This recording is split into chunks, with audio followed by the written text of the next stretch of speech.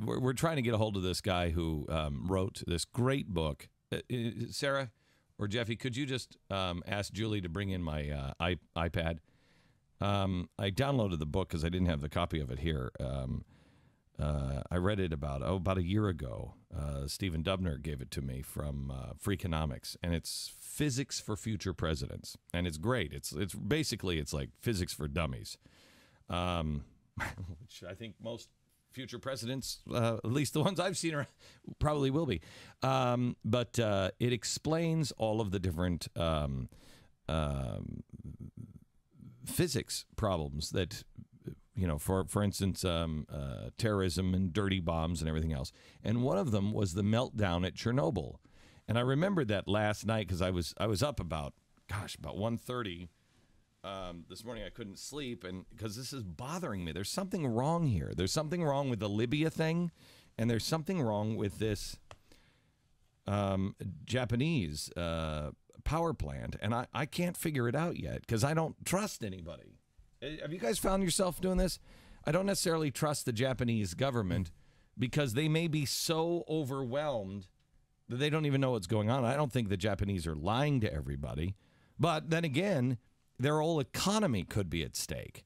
So, it's in their best interest, I guess, not to say the truth. Yeah, they don't want to create widespread panic either. Sure. So, and I don't understand. I don't understand our side because we have a surgeon general who is saying, yeah, you know what? If you're living in California, maybe you should go get some iodine tablets. That's insane. Yeah, that's more dangerous than any possible. Unless there's a nuclear disaster going on in California that we don't know about. Okay. Because I haven't heard that report. It doesn't make any sense. Okay, so I got up last night and I'm reading about Chernobyl from the book Physics for Future Presidents. And this guy's one of the leading physicists, or I think he's nuclear scientist as well. And he's one of the leading guys. And he's at the University of Berkeley. So he's a lefty. And in reading his book, I haven't read it in about a year or so, but in reading the book, I was left with the impression that he doesn't like nuclear energy. He's a greenie and everything else, but he's at least a facts-driven guy. He doesn't necessarily draw any conclusions. This book is to help you think and you decide what's right. And he says, I'm going to give many details about the accident in Chernobyl because it is frequently referred to by people hoping to influence policy. The facts can easily be exaggerated and easily downplayed, so it's useful to know the facts. Most of the harm from Chernobyl accident was done in the first few weeks. Each nucleus can explode only once, so the radioactivity gets used up. After 15 minutes, the radioactivity had dropped to 1/4 of its initial value. After 1 day, to 1/15. After 3 months, to less than 1%.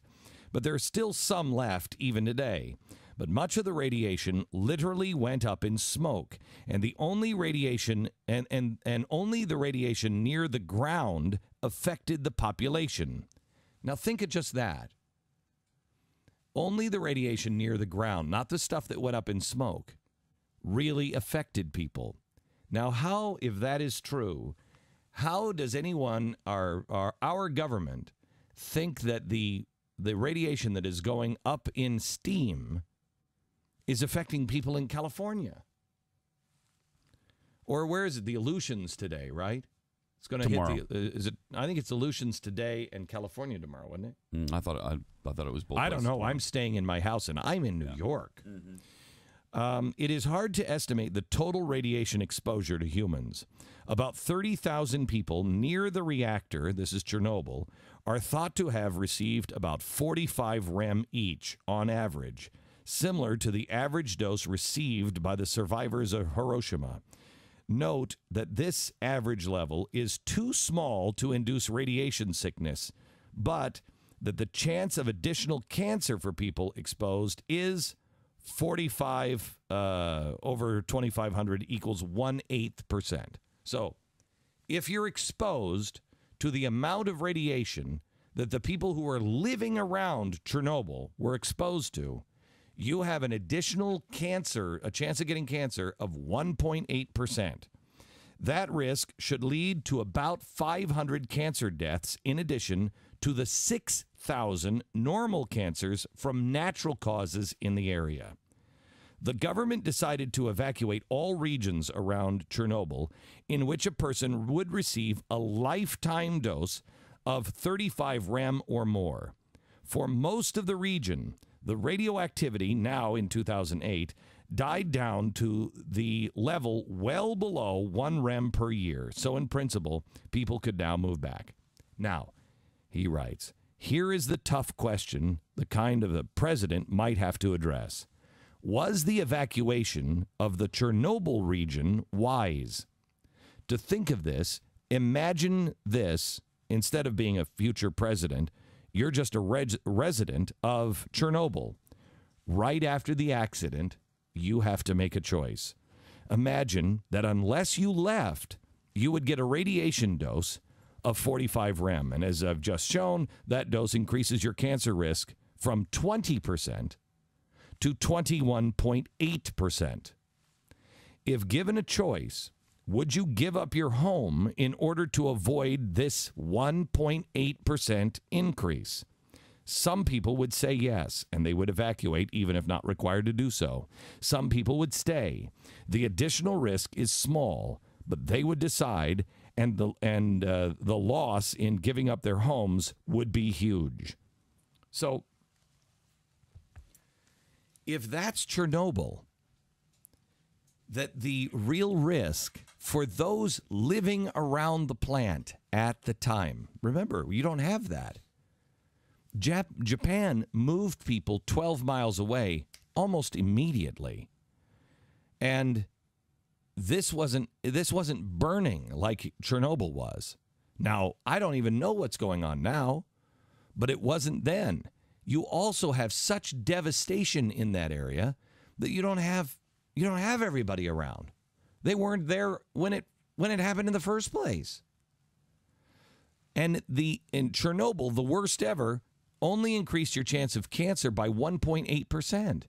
Now, I don't understand what the hell is happening. This story is not fact-based driven. Now, how is anyone supposed to make any decision when we're not basing anything on the facts? So what is it based on? Is it based on, Hillary Clinton came out yesterday and said, we really should reconsider what we're going to do with our nuclear power. I mean, is it something that we want? Is it something we should continue? Well, what is that based on? We get what, 28% of our power? Nuclear is 19.5, I think. 19.5? That's all electricity? Of electricity, yes. Electricity. So 20% of our electricity comes from nuclear power plants. Maybe 28 is Japan. I think 28 is Japan. 75 in France. I mean, what?